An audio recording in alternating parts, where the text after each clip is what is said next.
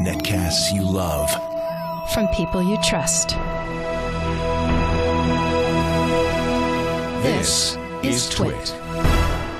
Bandwidth for frame rate is provided by CacheFly at CACHEFLY.com. This episode of Frame Rate is brought to you by Squarespace, the all-in-one platform that makes it fast and easy to create a professional website, blog, portfolio, and now an online store. Check out their new commerce solution so you can start selling stuff immediately. For a free trial and 10% off your first purchase on new accounts, go to squarespace.com and use offer code FRAMERATE3.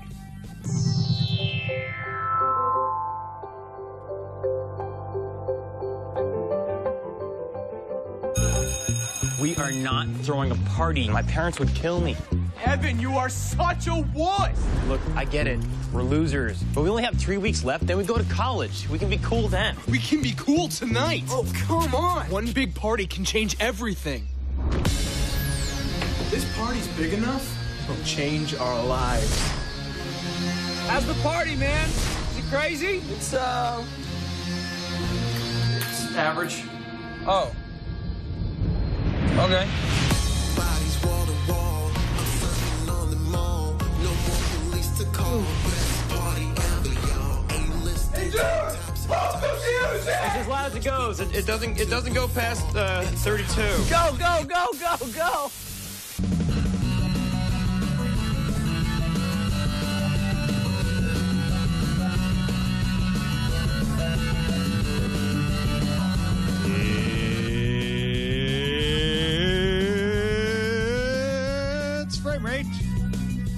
Welcome to Frame Rate episode 114. I'm Tom Merritt. Hey, I'm Brian Brushwood, and that was Average Party from Woodhead Entertainment. Go look up the whole thing. It's like 3 minutes long, and it's awesome because they hit all the tropes of party movies, only, with realistic parties that I've been to. Yeah, no, I have definitely been to that party. Hey, man, how you doing, Tom? A reasonably average time. I'm doing well. How are you doing? I'm doing well, but I'm not alone. No, you are not. I smell bodies, and I hear people over the Skypes. Who's joining us today? Joining us today, to your right, if you'll look, Brian, now it can be told, Justin Robert Young is sitting right next to you. I've apparated here on the Twit set. Yeah. And just in time for Frame Rate. Hello, gentlemen. Welcome. Jury. Hi. We also, Justin Robert Young, with Brian there, how can we not have Justin with him too? But also with us today, because we got some good advertising-related stories to talk about. Happy to have Derek Chen back on the show to join us. Been too long, man. Thanks for joining us. Yeah, no, glad to jump into weigh in on advertising. Believe me, when I saw these 3 stories that we're going to have at the top of the show, I realized everything I'm going to say, I'm going to get an email from Derek explaining, like, well, you almost got it right. Here's the things you need to be an insider to know. I figured, well, let's just get Derek on and have us tell us those things right off. So appreciate that. No, glad to be here. I was on the edge of my seat during TNT this morning when you guys were talking about the ad stories. Well, I guess with that, I mean, there's a perfect segue. Let's jump in. What is the big story?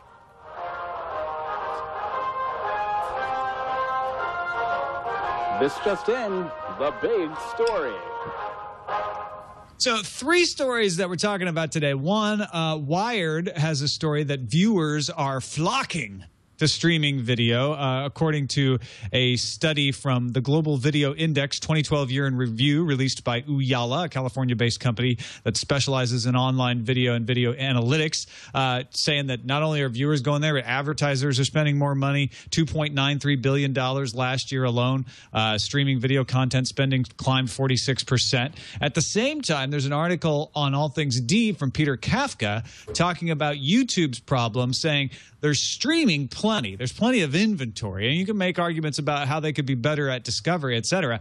But the problem is they're not able to sell all the inventory they have, and for that reason, it's really hard for the channel operators sometimes to monetize things on YouTube. And then finally, we've got maybe a solution to this problem. I don't know. We'll talk about a little bit about HitBliss, which has a new way of allowing you to watch ads without interrupting your movies. But let's start, Derek, with these first 2 stories, this idea that we've got plenty of money pouring into online video. Is that what you're seeing out there?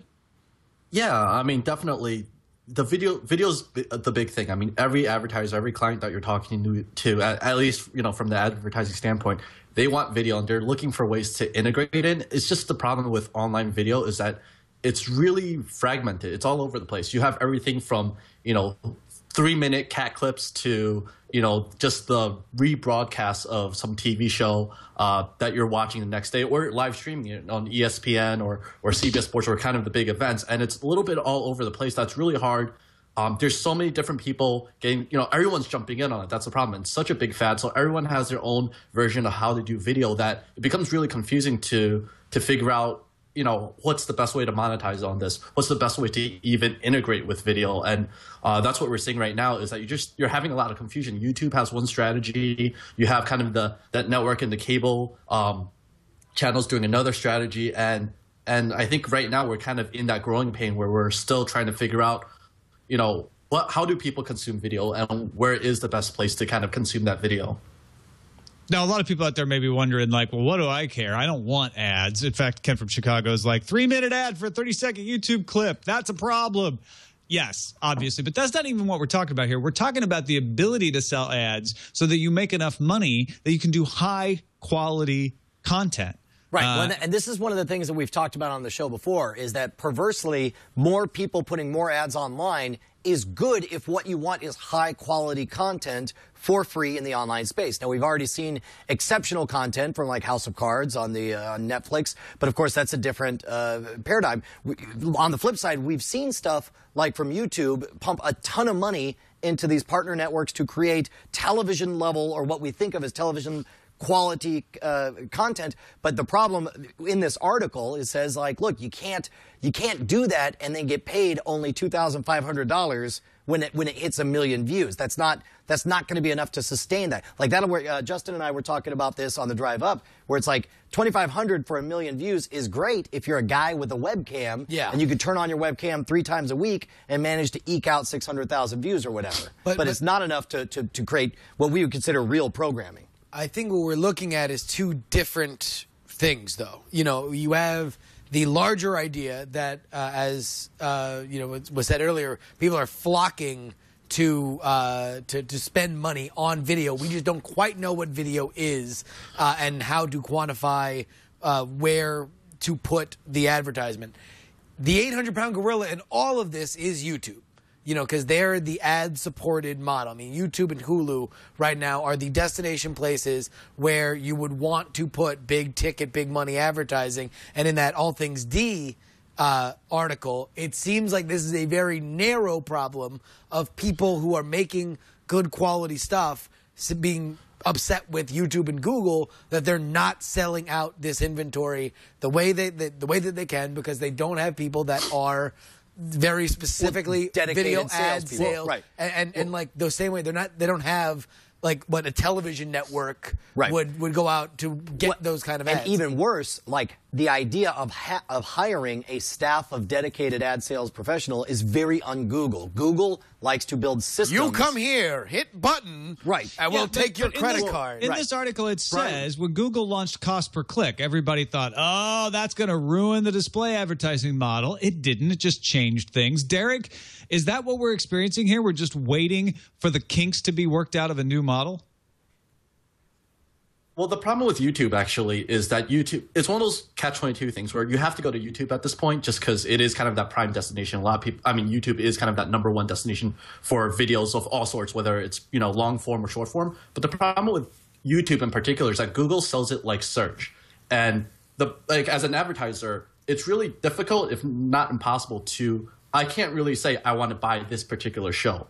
The way I buy YouTube is, you know, you buy it by category, you buy it by keywords. It's very search kind of focused. So, you know, because the big problem is if Google just sells it by its premium shows, people are only going to buy the premium shows, and it's going to be this remnant inventory, videos of stuff that it's uploaded, but people don't really want. And so the problem is that YouTube kind of just bundles it together. And I think their strength is search. So they just kind of insert, you know, they group all these different videos again by category, by keywords, and they just kind of sell it in giant lumps. And that's what we're having right now. And I think that's why people are getting frustrated, is that no one's really seeing the kind of the strength of each YouTube video. It's just kind of being sold as just a lump of video. Well, and I guess that's the whole question, Derek, is this untenable? Are we seeing the end of this and there needs to be something new, or is this a case where they just need more fidelity? Because at this point, one of the side effects of creating all this content is that there aren't enough ad dollars to support as many programs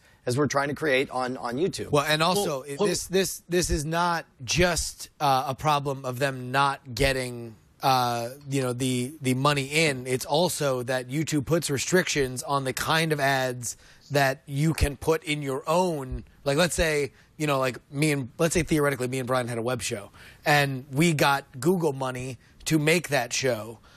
Google dictates to us that we can't then just go to Velveeta cheese and sell out, 4 ad blocks of Velveeta cheese ads. We can only have one. Right. And then they are saying, but number one, you're going to get our startup money, and you have to agree that whatever we're feeding you ad money wise is good enough for what you are doing. And I think, whether they like it or not, it is going to shape the kind of content that we want to, or that we will see on YouTube. It will shape the platform creatively if you don't allow for high-end stuff to live and thrive there, which it would if, like what Derek said, you were able to just buy Kevin Spacey wants to do a series on YouTube. I just want to buy the Kevin Spacey show. I don't want to buy a thing with this demographic. So, Derek, back to Brian's question, is that tenable? Can that happen?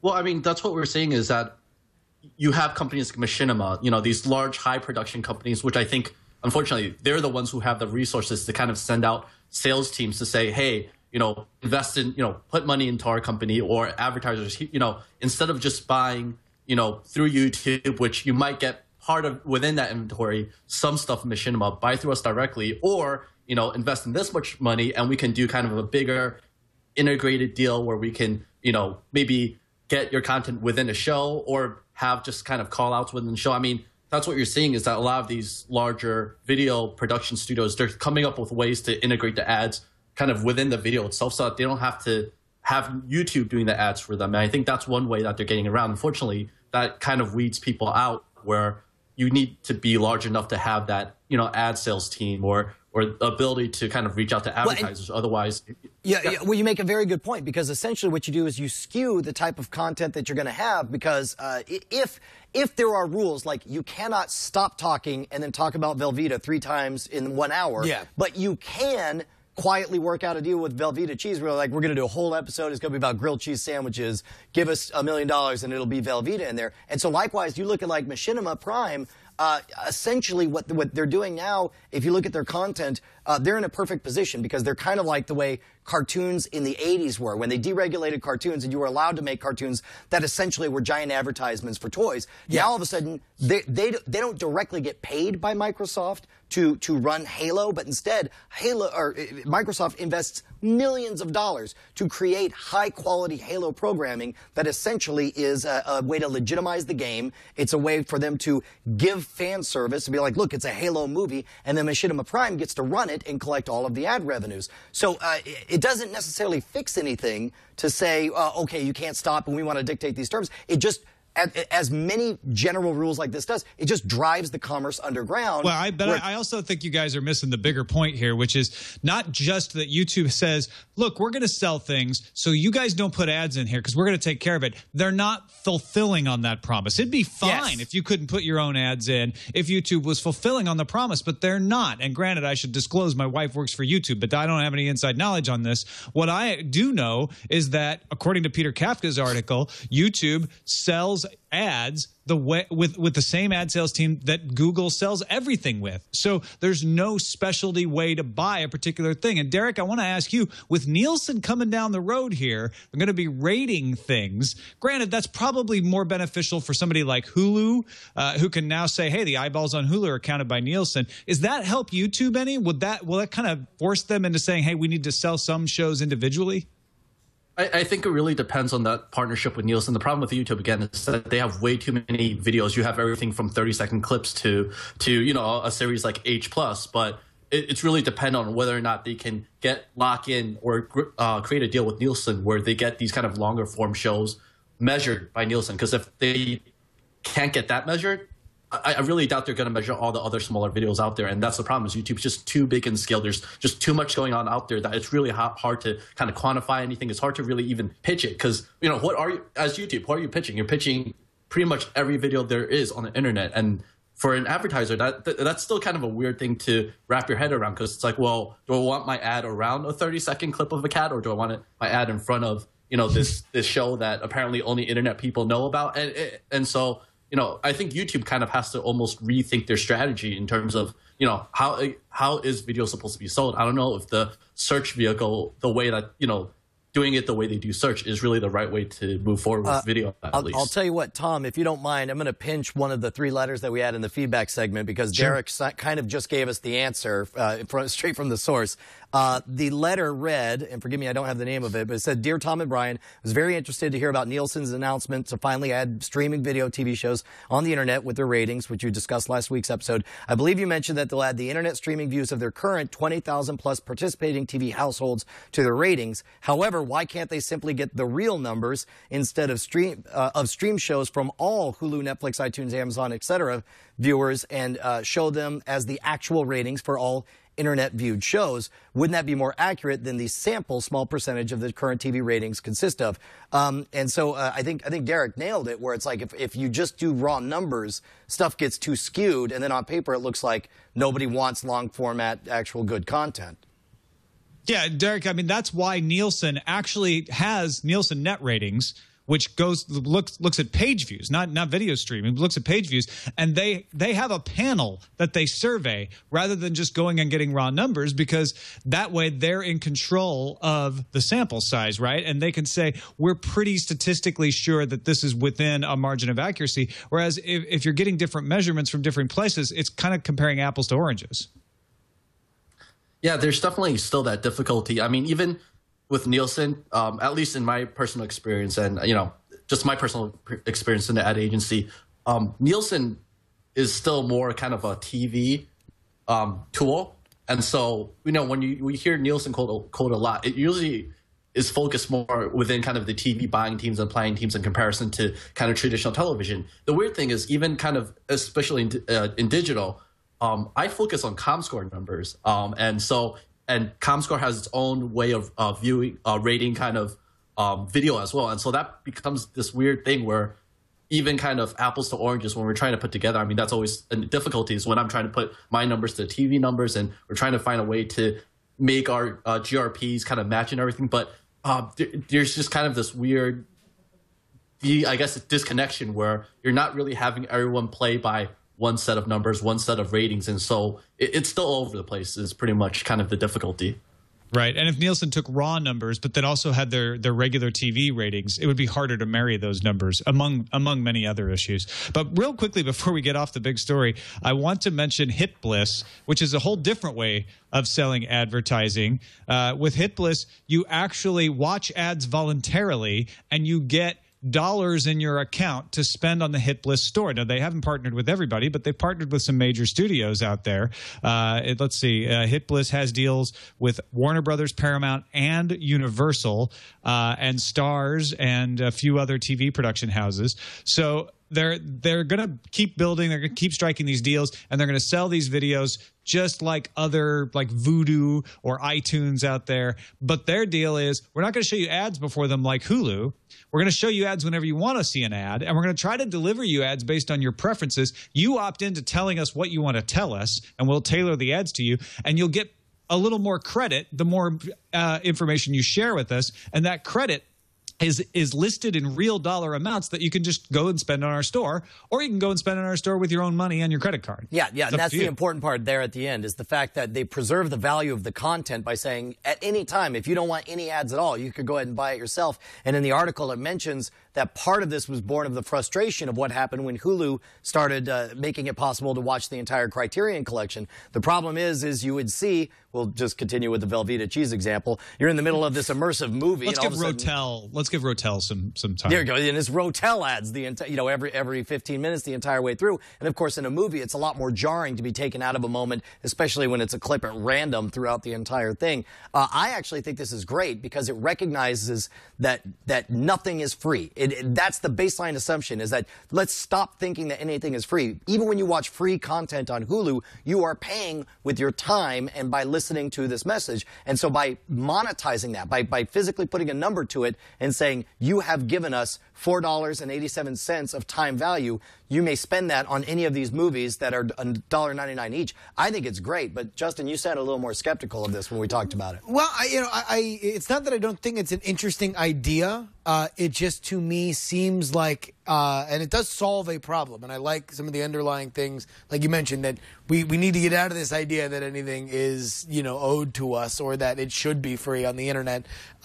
Especially if we want more and better quality stuff that is available through the internet. It just seems to me like this is a solution from an ad seller and ad buyer perspective that does not necessarily have a customer-friendly ring to it. And I think that, yeah, it's a cool workaround, but I don't know if it's going to get a big mass adoption because I don't really feel like it's tremendously customer-friendly. Like the method that we have now of breaking everything up, as annoying as it is, especially when you're trying to catch up. I was trying to watch Community on Hulu, and you see the same, Ford ad like 1.5 million times. Yeah. It is that way for a reason, because customers have decided this is how we want to make that bargain. Derek is nodding vigorously. Hold on, Derek.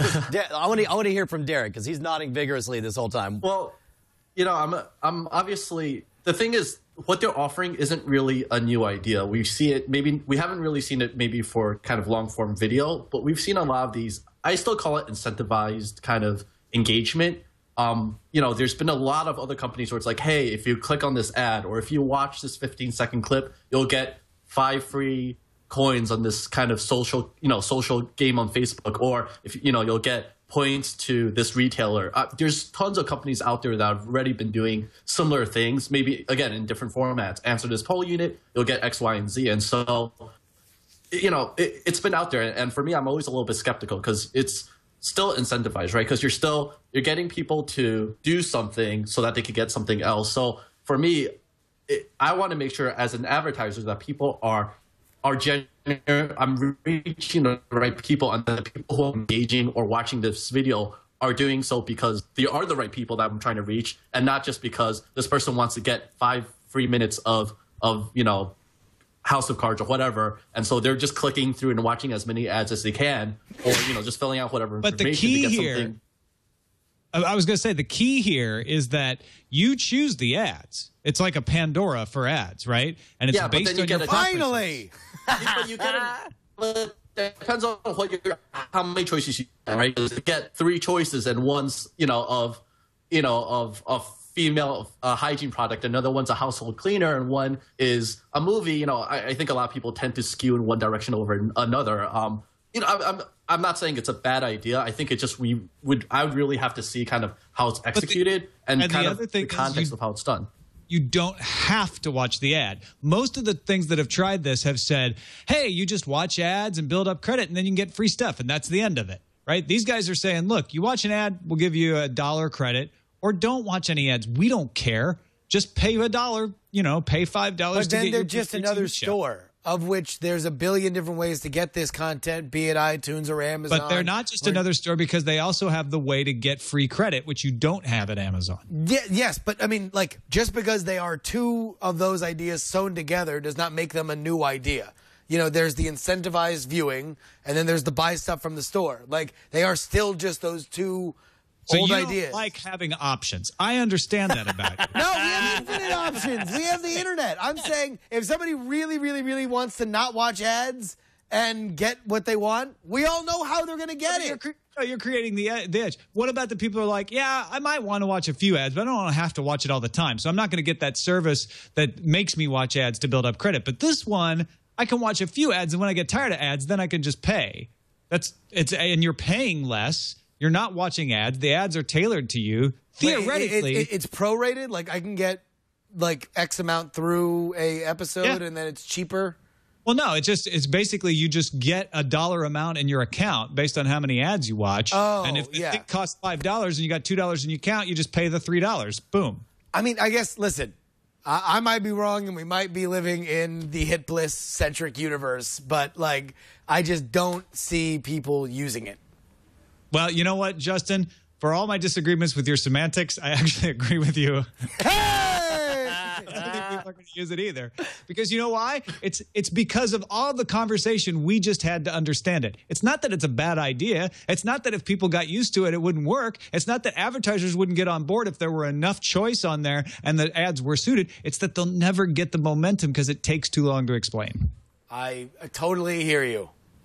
I'm more optimistic than any of you guys because look, if these people who are trying to seduce, like there exists a certain number of people who are going to piracy because because they don't want to pay, but they probably feel bad about it. But the problem is there's no other alternative, right? But if there's a way to do it, and if they're savvy enough to find this stuff on the pirate networks, then they're savvy enough to understand, hey man, I can spend 3 minutes, look at some videos, and now I'm watching it free and clear, and I have a clean conscience. I think that there's a market, a chunk of the market that would be seductive for. I don't know. I mean, to me, I think we are far more going toward a universe where a product placement is going to be the way that we are forced to watch ads, and we're going to continue to see that in television and movies. And obviously, none of you have seen Star Trek The Next Generation. We're going towards a universe where there is no money anymore. Please. I hear Toronto's like that.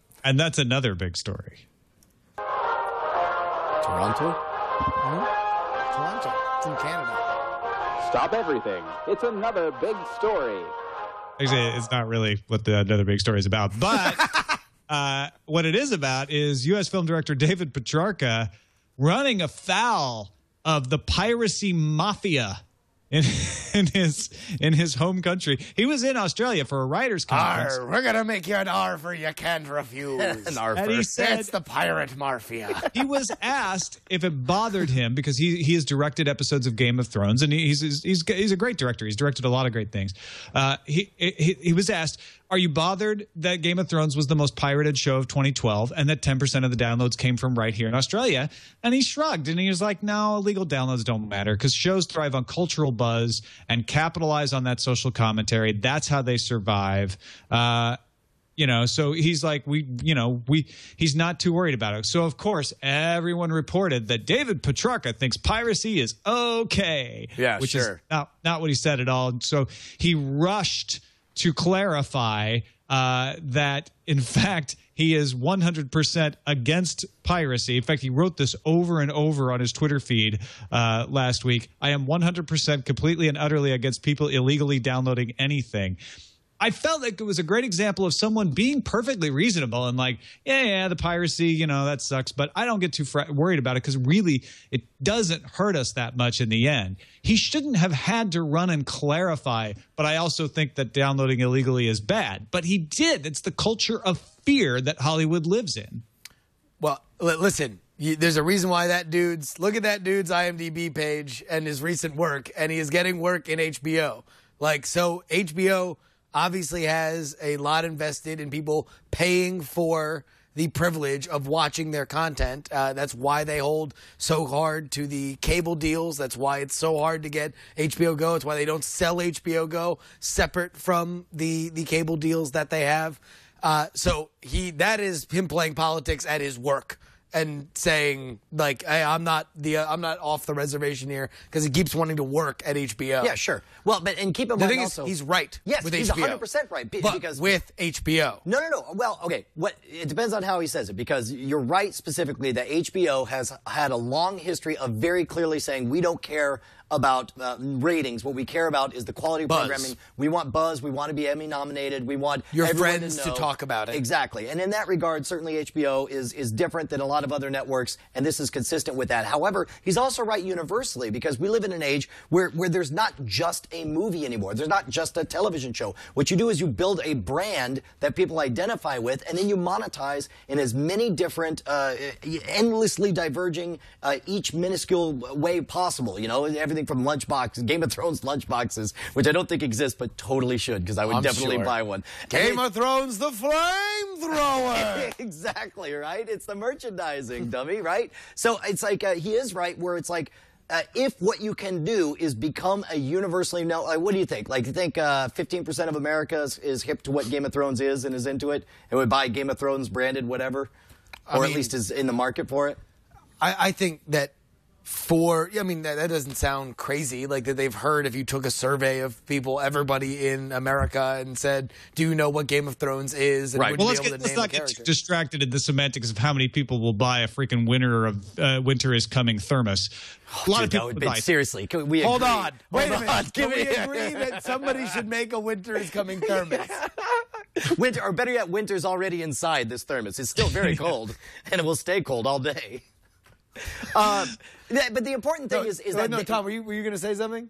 No, I was just saying, let's not get too distracted in whether it's 50% or not. Point's taken. Brian is right. A lot of people will buy a lot of stuff. Absolutely. Let me just fill out my point on HBO. HBO is unique because their goal is to make as much noise as possible, so everybody who is not paying for HBO thinks about paying for HBO and does make the leap to being a subscriber, and people that used to be somebody who subscribed to HBO and now no longer reconsiders their decision. That's why they get rid of shows that have the same viewership but aren't as buzzy. You know, back before Louis C.K. was a darling, he had a reviled show on HBO that nobody liked and everybody thought was lowbrow and stupid.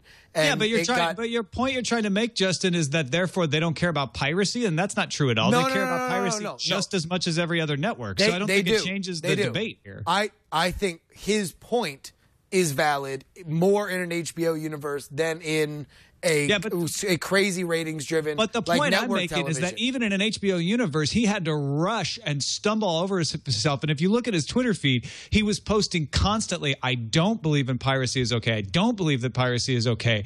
I think he feared for his life, and it wouldn't have mattered whether he was working at HBO, CBS, or anything else. The point is that you can't say something reasonable like he said without people on both sides just tearing it in and exaggerating it and turning it into this ridiculous thing that it wasn't what Petrarca but this said. is, I mean, like, people are losing their jobs. Like that we are seeing we are seeing a shifting dynamic when it comes to television and entertainment. There are a lot of things at play here, so it's a sensitive issue. I can understand, not to say that he was wrong or he should have to hide this or go back on it, but I can understand why it's a really highly charged situation. And what Tom is saying is that it shouldn't be, that it's a crime that he had to spend much time defending himself. I mean, but we're not in the middle of it, though. It's hard to have a rational debate about what we should do about online content in that kind of climate. Absolutely. I agree.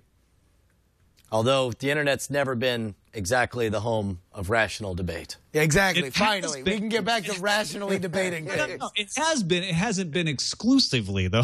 That's true. Touche, man. Even the majority home. I'll tell you what there's no debate about, Tom. Is that if you want a high-quality blog portfolio or any other kind of website, hell, if you want to start a commercial business, you know where you should go?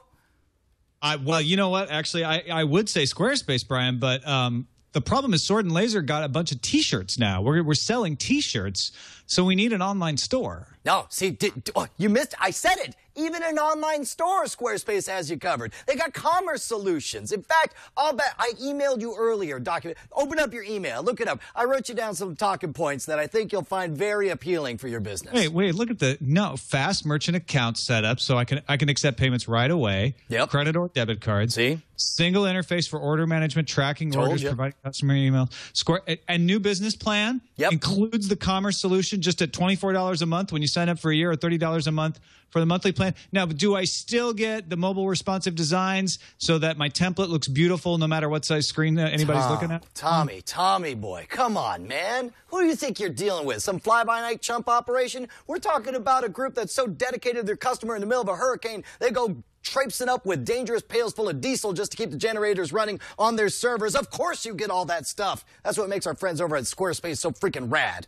So wait a minute. What you're saying, if I'm hearing you right, Brian, and if these points that you sent me are correct, Squarespace is an all-in-one platform integrating all your website needs: domains, design, development, commerce, hosting, and 24/7 customer support?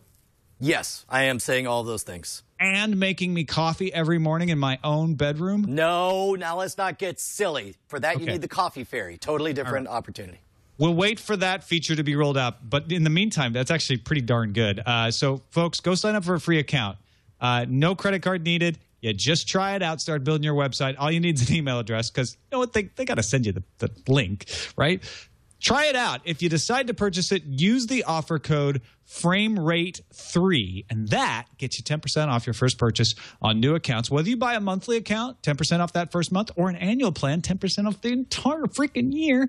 And don't forget about free domain registrations for annual plan customer subscriptions. That's Squarespace.com. Use that offer code FrameRate3. Everything you need to create an exceptional website. And, you know, we literally thank Squarespace every day in my household, and we thank them for their support of FrameRate. We do. Like just before we sit down to dinner, we're like, can we take a moment and just contemplate how Squarespace made this meal possible? Founder of the feast. No, I mean I use it for Sword and Laser. I use it for Merit books. It's awesome. Let's have a little awesome slipstream.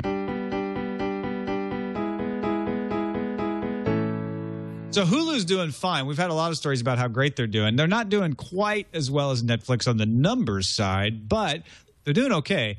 Until soon, because Hulu CEO Jason Kilar is stepping down from the company next month, and we're already getting Bloomberg and the Wall Street Journal reporting that Disney and News Corp have started talking about selling their stake in the company to the other one. Now, don't forget Comcast Universal, which owns NBC, is the other owner in this equation of the network owners. But because they bought NBC, Comcast can't take any part in decisions. They can only hold the stock. So for now, it's up to Disney and News Corp to have these conversations. They're already slicing up the feast here. Well, and they also keep in mind that each of them have said that, or rumors are that each is willing to sell to the other. But it sounds like they're both also amenable to selling to a third party, and it seems like a lot of their dispute is that Disney wants to see, and this is all rumored, Disney wants to see them go more free and ad-supported, whereas News Corp, unsurprisingly, would rather see a closed paid service, something closer to a Netflix type things.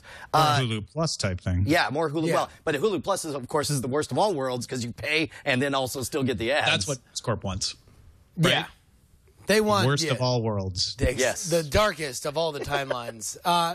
You know, there is an interesting idea, though. Like we talked about in the first story, that there's more and more and more people watching only tablets, and that the question, I think, in one of the articles, the money quote was, "This is not going to be decided by cord cutters. It's going to be decided by the people who never had a cord." That have just completely grown up in a world where you're not buying cable ever, and that's where you're really going to see the atrophy. What's a cord, Mommy? Exactly.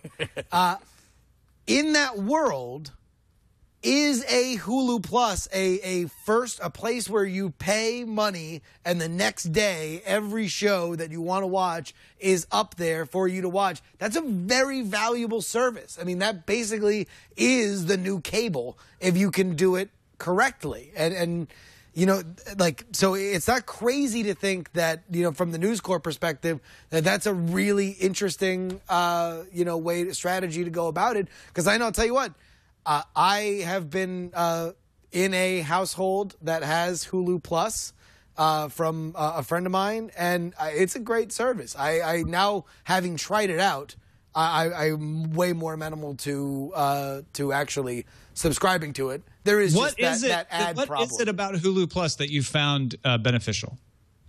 The idea that that something can come on television the night before, and then it can just be my DVR in the cloud, and I can go catch up on stuff. Right. Well, but I do that already without paying for Hulu Plus. Right, but you have to remember in advance to bother to set your DVR. No. I get it off Hulu on my MacBook, and then I AirPlay it to Apple TV without paying for Hulu Plus.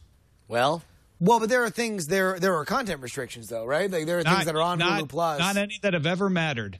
I have my Hulu Plus subscription on pause, and I'm like, if I ever run into something I want to watch that I have to pay for Hulu Plus to get, I will unpause it, and I have never unpaused it. Yeah, well, and Bonnie was the same way about the convenience of, she liked Hulu Plus because she could watch it on her iPad. She didn't want to have to lug around her laptop everywhere. And she liked it up until she started to realize that even though she was paying for Hulu Plus, there were still giant chunks of the content library that weren't available. And she was tired of getting like some episodes into something and then couldn't get any more. And so she paused it a while ago.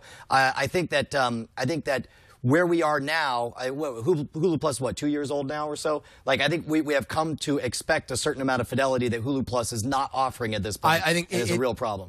But is this a question where it is the proverbial ass with two masters? It is trying to be that's a proverb. Look it up. Yeah. It is trying to serve the ad-free or the free ad-supported model, and also trying to be a paid premium service. And can you be both? Or will you always compromise? You should split the ass. Don't you think, Derek? Yeah, come on, Derek. Why won't you answer the question? You going to split that ass? Come on. Split the ass. Yes or no? I'm looking at the other cheek of things right now, and I think the big thing about Hulu Plus is also that it's the portability of it.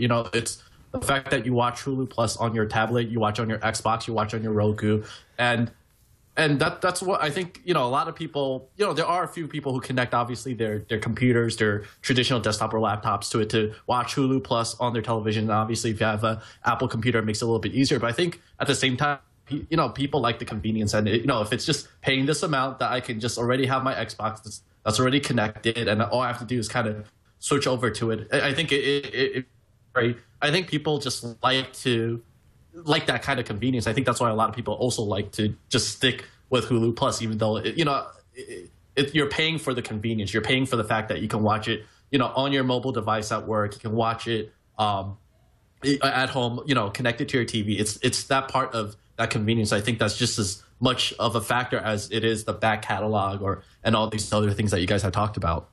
Yeah, but all right, we got a bunch of other stuff we want to blaze through because we have some breaking news about the summer movie draft to get to. Sony, real quick, can I just ask this? How long has it taken Jason Kilar to leave Hulu? I feel like this has been like a year and a half. Cal Ripken retired faster than Jason Kilar. There were rumors that he was going to leave, and then there was when he actually announced he was going to leave. And from the actual time that Jason said he was going to leave until the day he was going to leave has been exactly what he said it was going to be. So prepare to fast forward. You're going to wait longer to get a 4K movie downloaded because apparently, according to Phil Molyneux, they are going to do 4K movies. They haven't figured out exactly how. He wouldn't quite say PS4. He wouldn't say those words, but he all but alluded to the fact that, like, oh yeah, I promise you won't be disappointed. Wink, wink, wink. But also, these 4K movies right now are 100 gigabytes to download a movie. I think. We've said this before. I think that 4K displays have an awesome future because once you see one, it's going to be exquisite for what it is. But I think movies is the worst possible way to encourage 4K. We don't even want to watch our movies in the movie theater in 4K. We got to watch them in 2K where they're all displayed that way. I just don't understand this obsession with content being shown at that level. It's new. Isn't the difficulty also with kind of, there was that story about kind of Time Warner saying people don't really need super high speed internet. Isn't that also an issue too? Is, thinking about the PS4, whether it's watching kind of really high definition videos or downloading games. The problem is also you don't want to wait 5 hours to finally download the piece of content you want. And I think that's just it. That's why you need to be in Kansas City where you can download it in a second. Yeah, well, and that's the whole thing is essentially you've taken an acceptable mode of watching a movie and you've promised a almost undetectable, from a certain distance, it is completely undetectable increase in fidelity for a massive increase in trouble, and that's not going to work. Now, on the flip side, 4K display saying, hey, Brian, how dumb is it that you have 4 monitors with your multiple monitor mouse going all over the place? Wouldn't you love to replace that with a 4K video wall with extraordinary fidelity that takes up everything on your desktop space? That I would pay a crap ton of money for. I'd drop $10,000 if I had it on that.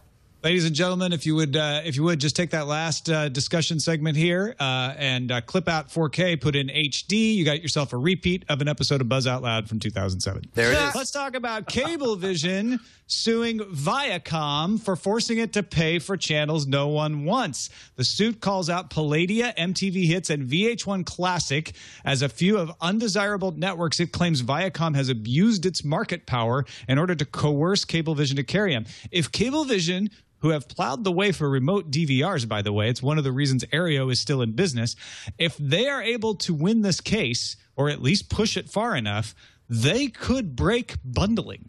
Yeah, I'll tell you what, this is, and I know we got to speed things up here because we're running long, but this is great when the sharks start to eat themselves. It says that I would like to think this means that revolution is near.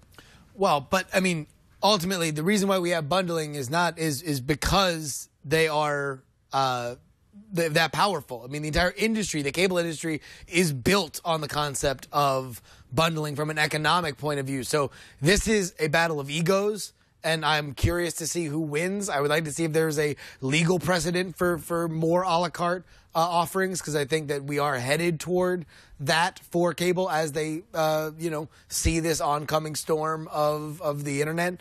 But I don't know if this is the beginning of the end. Well, that's the sad thing, right? Is that you have all these channels, all these things that they're putting together, and they can't put it online. They still choose to put it on TV. I mean, how great would it be if all these channels that maybe you don't get a large pool of people on television, but if you move it to YouTube or whatever online destination, you'll get that mass audience. I mean, that's the sad thing that I don't think people really see yet. CBS is thinking about creating original content for streaming services like Netflix, like Amazon. Those were mentioned by Distribution Group CEO Armando Nunez, saying, hey, it's definitely a possibility. If you can get the right model to work, I can see us doing that. So CBS starting to eyeball this sort of like, hey, that House of Cards, that seems to be doing all right. We can make a little money off that. And don't forget, CBS, not just a network that you recognize from broadcast television, but also a production company. They produce things like American Idol, which airs on Fox. Right. Now, the sexiest part of House of Cards to CBS was the $100 million it got for a guaranteed 2 seasons. That's what they want. Oh, so you think CBS could swagger around and be like, hey, man, you're throwing $100 million at some yahoos. We CBS. How about how much do we merit? And that's, I mean, that's not crazy. I mean, they can say, hey, look. Dailies in a little blue box. Yeah. I mean, this is what, they look at this and just say, hey, look, here's another network to buy stuff for us. I mean, how many pilots do they commission, or are commissioned that just never go anywhere? Now you have another network to sell it to. Yep. We just got some stuff to collect here to let folks know. Amazon Instant Video scored a deal with Scripps Network. If you don't know Scripps, you probably do know Scripps. They do HGTV, DIY, Food Network, Travel Channel. And so this isn't an exclusive deal, but it's all of those reality shows that you love coming to Amazon Instant. Also, Canadians should know that the movie network Go has launched on iOS and the web, so you can get an HBO Go style experience in Canada with the movie network on cable there. And Netflix in the UK grabbed exclusive streaming rights for the Hunger Games, actually UK and Ireland, starting March 3rd. So congratulations, UK. May the odds be ever in your favor. Let's see what's on Tube Tops. Actually, just one story in here, and it's kind of a YouTube story, really. But YouTube adding to its iOS app the AirPlay-like video streaming. There's already AirPlay for smart TVs. This is the one where you don't even have to install anything on the TV. If the TV is enabled with this protocol, you can just press a button from any Android phone, and it will stream right to the TV. That's been added to the iOS app now, as well as support for Xbox 360 and PS3. Yeah. You don't want to mention this crazy TV somebody forwarded me the other day? Can we at least see just a second of it? What are you talking about? Oh, dude, click on this link and play this video. Kind of jump ahead. You put this in after I already opened my links. Yeah, sorry. Okay, so somebody forwards this to me. Seed, CSEED.com. If you look at it, you got some rich, smug jerk grabbing his fancy ass wine, and he's going out. You have to understand, for the audio listeners, this is like a parody of a rich guy. He's now walking out to his model wife on their Shea lounge in this gorgeous palatial estate as he creepily makes a European move to like kiss her. And then what opens up A is something giant. yeah, and like at this point, like I thought it was a parody. I thought that this was going to be a joke of some sort, but it's not. It's a beautiful reality. Yeah, basically this thing comes shooting up 13 feet out of the ground, unfolds like solar panels off of the International Space Station, and starts showing his smug, I assume like what, 720p content with bright daylight LEDs or LEDs. Yeah, so it's basically like I hear thunder, honey. It's like, imagine if you go to see like a live sporting event and like not the big Jumbotron, but like the smaller one they have in the opposite end. Like that, imagine that in your lawn. I don't know. And I'm sure it's making the rounds. I'm sure some of you have seen this before, but I loved the fact that I live in a world where this kind of thing exists. And it would be a crime if we didn't even acknowledge it here on Frame Rate. A crime has been averted. Let's go on to Film Cloud.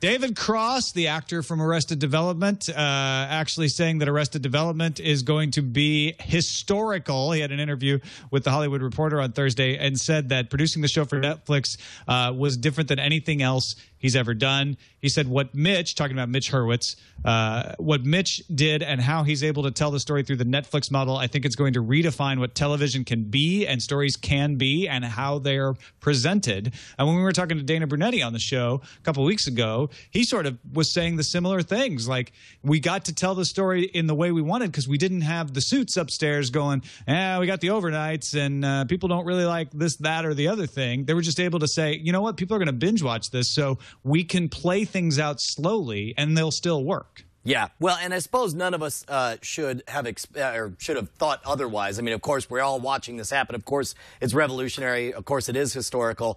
But I suppose the only thing you can really read into this from a content perspective is when you have the actors out there evangelizing for what this means, it's usually a better sign as to the quality as a proxy. Well, and David Cross has had a long-standing anger toward the networks. There's a great extra on, I believe, the second or third Arrested Development season that I'm sure you can find online, where it's just him ripping into Fox, like it's like while he's like on set, like in makeup, right? In makeup, I believe he's like halfway through Mrs. Featherbottom. Yes, and like he launches into this real screed about how nothing is wrong with Arrested Development. What's wrong is how Fox marketed it and just all the mistakes that Fox made along the way. So it's really no shock or surprise that David Cross would be excited to see the traditional system fall to its knees.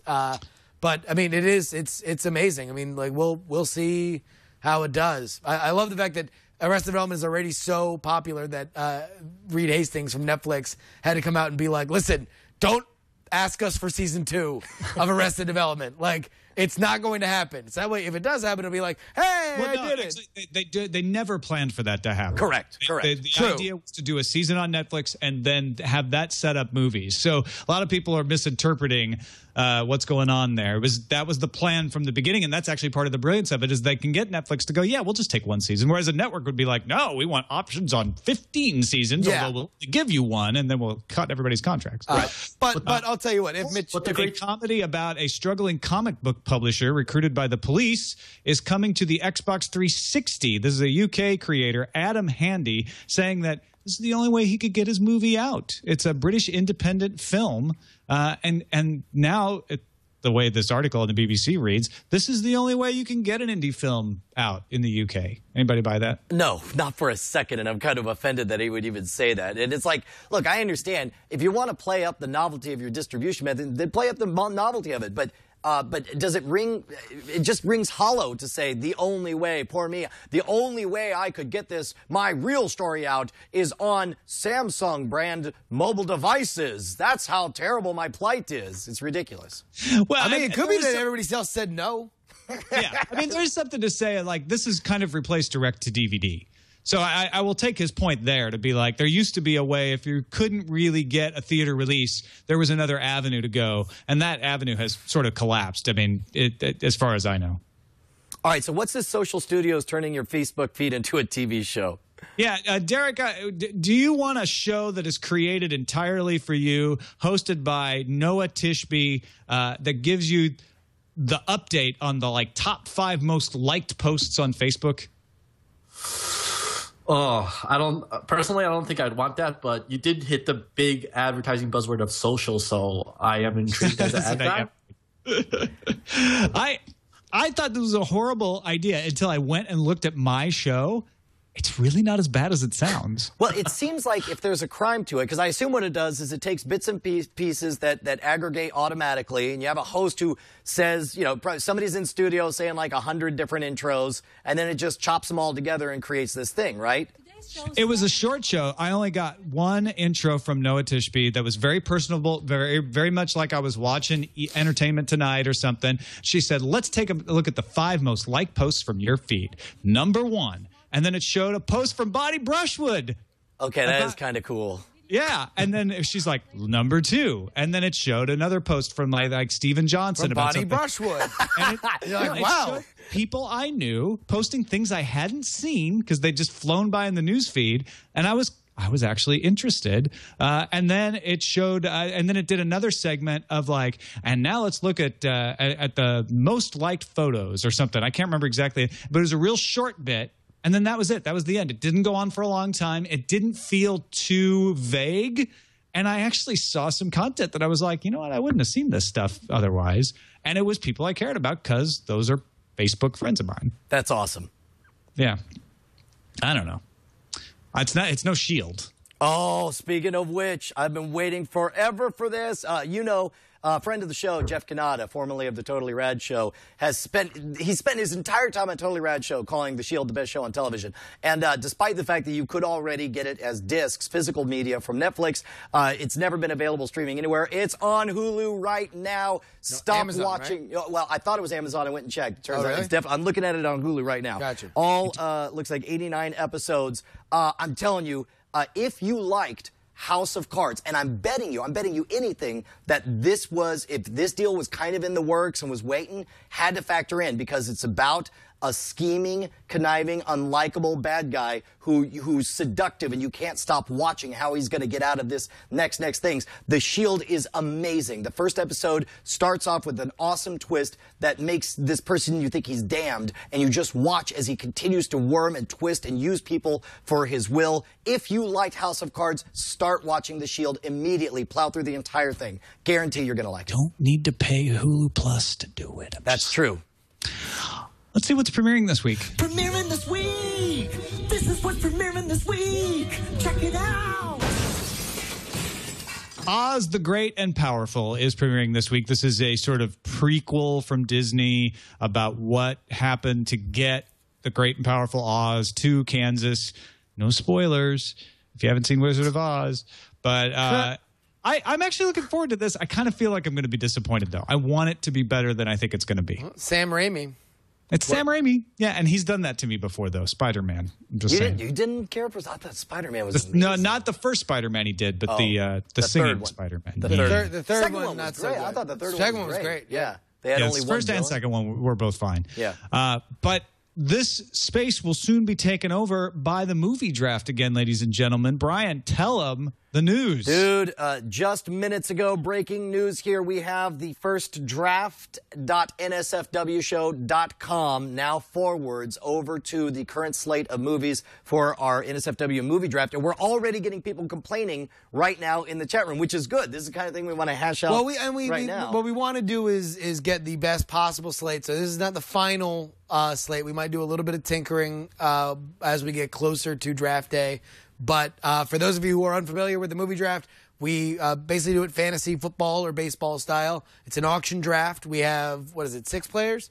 Yes. 6 players. We each have $100, and we put together the best slate we possibly can, auction draft style. The person with the highest domestic gross wins, and I will be defending my Summer League title. Oh, this man. year. But the king of all seasons is going to be coming right after you. This one, yeah, sure. Yeah, it's like you won like the Canadian football championship with the winter draft. Congratulations to you. Go BC Lions, by the way. Yeah. Screw you. Canadian football rocks. I'll tell you what, man, we have so many interesting, we got lots of sequels, which usually do well. You know, Iron Man 3, of course, we were talking about its troubled second movie. We The Hangover. But also, the last time people saw Iron Man was last summer. Was the Avengers, so which it's like made a more jillion, more of that Avengers juice, right? But Hangover 3, which would otherwise, be a completely no-brainer super blockbuster. Yep. Maybe now it's a little dicey since the second one made a lot of money, right? But You wasn't got a as lot good. of question marks too, like After Earth and Man of Steel and World War Z. Monsters University. We were talking about how we've never seen a Pixar that made less than $300 million. 300 Rise of an Empire. Is that going to be a flop sequel or is it going to be a huge hit? Well, the Wolverine, of course. Also the same question.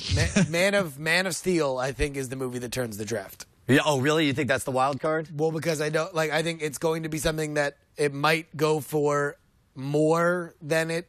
It would not surprise me if it went for more than it should, or less than it should. Right. You're not saying it's going to be a hit. You're going to say that it's going to be the linchpin, depending on how much people pay for it. Yeah. Right. I think you're right. It's going to be an interesting season. I'm definitely looking forward to it. Yeah, definitely write in. Actually, let's frame rate at twit.tv if you guys want to say, if you think that there's any movies that are missing. I think Oblivion is the only movie we put in for April, so some people may feel like the season should start earlier, but we have so many amazing movies later on, we're starting a little bit later.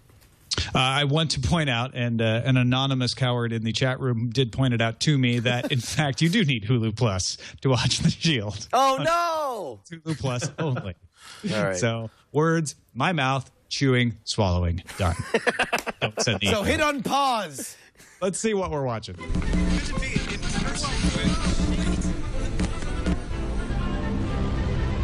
What we're watching. British House of Cards, eh, Brian? Yeah, I only got as far as the first one, and it was really tough. The pacing, you could tell, man, that movie was definitely, or that made-for-TV movie was definitely made 23 freaking years ago. And unlike something like Lonesome Dove that's set in a period where it's easy to just think of it as the 19th century, it's set in late 80s Britain. And but it is interesting to watch. It's not nearly as thrilling after you've seen the new House of Cards, but it is really interesting to see how they hit the same beats, but by approaching it in a totally different way. And then also, you guys have heard me talking up regular show. This is how into it I've gone back and I bought all the seasons again on a different medium so that I can watch them with Bonnie as we sit in bed. I've been watching The Americans on FX, which I'm continually impressed by. I feel like it's a show that I wanted it to be a different kind of show, and it's still enjoyable. And it just every turn, it impresses me with its ability to keep that story going. It's essentially about sleeper agents from the Soviet Union living in the United States in the 1980s. Also, Archer this week had Anthony Bourdain as a guest. I saw that and I thought it was a joke. Oh, they have I guess there's somebody playing Anthony Bourdain. Does he play himself? It was joke after joke after joke. And yes, it's Anthony Bourdain. Apparently he's a big fan of the show and bugged the producers till they finally gave in and wrote an episode around him.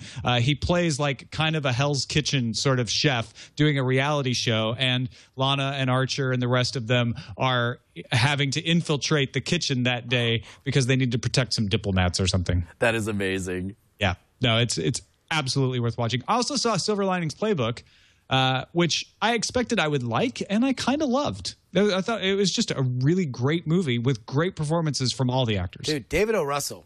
David O. Russell's kind of a beast. Yeah, no, it was essentially a rom-com, but a really twisted, dark take on a rom-com. There's even a montage, though. I'll tell you what, though. We live in a Jennifer Lawrence-centric universe now. I thought Bradley Cooper and Robert De Niro were just as good, if not better, than Jennifer Lawrence. And that's but they're not new. She's great. Yeah. But also, they didn't get passed over for Winter's Bone. So, real quick, any of you guys watching anything interesting we should know about? No. Did you guys watch the last episode of The Walking Dead? It actually is redeeming. I did. If you haven't seen it. I watched this week's episode of The Walking Dead. It is just shy of being the episode that I would lobby Brian to catch up in order to watch. But that was my question. People were saying that it's happened and now I have to jump back in. But you're telling me... I don't think so. Knowing you, Brian, I think it's not quite there. It's 95% there with that episode. It's an excellent episode. But I don't know if it has enough in that one episode to overcome your particular objections. Well, I'll tell you what. If next week is as good as this week's was, then you tell me and I'll jump in. I'll get all caught up. And it is kind of a standalone episode, and definitely the best episode I've seen in 3 years. Oh, right on. Wow. It's the first season. Yeah. That's awesome. Justin, anything you've been watching? Nope. No, I mean, I watch House of Cards. It's amazing. It's super awesome. It's funny, just the real quick with the with the Americans is in my hand wringing and the loud protestations about the idea of Netflix putting everything out all at once as opposed to stringing it along. The Americans has kind of been my comparison because it came out the same week. It has kind of the same political, cerebral sort of vibe to it. And I just kind of wonder, what the discussion would be about House of Cards. Would it be bigger or smaller if it were a weekly kind of thing like the Americans is and will continue to be? Real quick, as long as we're eating our words, Tom, I'll take a big old fat bite of The Shield is on Amazon Prime. Yeah, that's a smaller dish. All right. But a good one. Boy, The Shield's just messing with us today. Let's finish with some feedback. Now it's time for feedback with Brian and Tom on Frame Rate. Oh, yeah. Frame Rate rocks, says Richard Bixler to Frame Rate. I can't stop watching it. This piece is beyond awesome. I absolutely agree, Brushwood. It's a shame the creator can't be recognized for their work on this. Memorex clearly wasn't slapped together overnight. There we go. That's what he's talking about. There was some time, effort, and thought put into it. Thanks very much for bringing this to our attention. Yeah, and in fact, we got a nice hit on social media from the creator, thanking us for plugging it. I'm still saving it like a savory gem. If you go to Vimeo and search Memorex, it's just all these awesome clips from the 1980s mashed up in a gorgeous way. It's like a shotgun blast of nostalgia right in your face. Awesome. Would you care for me to read the last email? Yes, or would you go like ahead, because I just it? talked. Hey, guys, love the show. Just wanted to see if you had any app website recommendations to track what TV and movies I have been watching. I signed up for Goodreads after joining the Sword and Laser Book Club and love that now have a log of all the books I have read and want to read. I've been looking for a similar solution for TV and movies, but haven't been able to find anything. Any suggestions? I mean, isn't that Get Glue or would Fanhattan be a... Sidereel. Sidereel, you've talked about it, but I knew you had... Sidereel does exactly that. I stopped using it because I just forgot to do it. But it is invaluable when you're trying to catch up on a long run. Let's say you've never seen Buffy the Vampire Slayer and you want to go back and watch all the Buffys and all the Angels and know when they originally aired and which ones you've watched and which ones you haven't. You can go in there and even on the app, you can say, all right, I'm watching this one now. And yes, GetGlue lets you check in and it sort of does the same thing, but Sidereel was built specifically to have you check to see if you've seen a particular episode or not. Right on. Yeah. Well, that is it. Thank you, Derek Chen. Yeah, I'm always glad to chime in, and yeah, it was a great time. Right on. We need to get you up above 300 Twitter followers, right? So, say for the audio listeners, say your Twitter name. Yeah, it's at DerekC82. That's DERRICKC82. All right. Chat room was lobbying for that. They're like, you have to make a big plug. So please go follow Derek. Smart guy. And I always appreciate your insights on all this stuff, man. Always glad to. Justin Robert Young, you are a gentleman and a scholar. Thank you for joining us as well. Thank you very, very much, Tom. Do me a favor. Go ahead and download the Jury live stream every Saturday. I do a one mic show. It's basically just me yelling for 45 minutes. So if you listen to me talk, imagine me without anybody else. And then, boom, you have the If you Jury. just think, I love when Justin's on these shows and he gets yelling. I just wish there weren't all these other people around. All these distractions, yes. Why do these other people keep interrupting Justin? And also, big announcement forthcoming on the project that I do with Tom, FSL Tonight. We're going to do a Kickstarter for it. It's going to be a hilarious time. And I did remember something that I am watching that I want to bring to everybody's attention. The big promo for Game of Thrones, which premieres at the end of the month. Oh, that's right. I just watch it over and over and over again. I have not watched it. Have you seen the one holding with off. the dragon at the end? Yes, it is the one with the dragon at the end. Spoilers! Right, I know. Oh, I spoiled the trailer. I suck. Again. Also, Lincoln gets shot by Oswald. No, great. No! All right. But he doesn't get shot Stop by this, Oswald. That's man. Kennedy. Oh. All right, remember, if you want to send us feedback, it's framerateshow@gmail.com, framerate@twit.tv, or fr@twit.tv. We love you guys. We'll catch you in another 7 days. Kisses.